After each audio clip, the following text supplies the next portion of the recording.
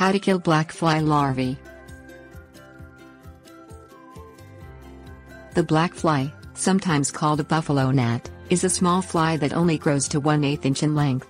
It is common near streams and rivers because its larvae require fast-moving water to develop. The larvae have small brushes on the side of the head that gather food from the water that rushes by as they cling to debris. In the larval stage, they cannot gather food independently.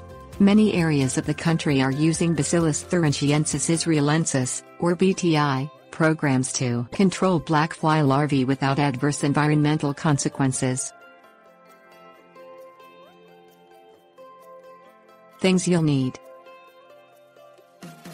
wading boots, mosquito dunks, BTI cakes. Remove brush and debris from the stream or creek where you have problems with black flies. The larvae require debris in the stream to hold on to in order to get food to develop. When you clear the debris, you remove much of the habitat they need to grow to the adult stage. Check with the local conservation department to make sure there is no local regulation against the use of BTI cakes, commonly called mosquito dunks, in the stream. You can find mosquito dunks in the pest control sections of many hardware and home improvement stores. Put the mosquito dunk BTI cakes within 50-100 feet of each other in the stream, provided they are not banned in your area. Begin putting them out about 3 weeks before the beginning of black fly season in your area. Black fly season can vary dramatically depending on your location, so check with local authorities if you are not sure on the best time to start. Make sure to place the cakes in various locations throughout the stream so that all the water supply is treated. The cakes should take about 4 weeks to dissolve completely, but check every couple of weeks. When they are completely dissolved, reapply cakes until black fly season is over. Tips. Warnings.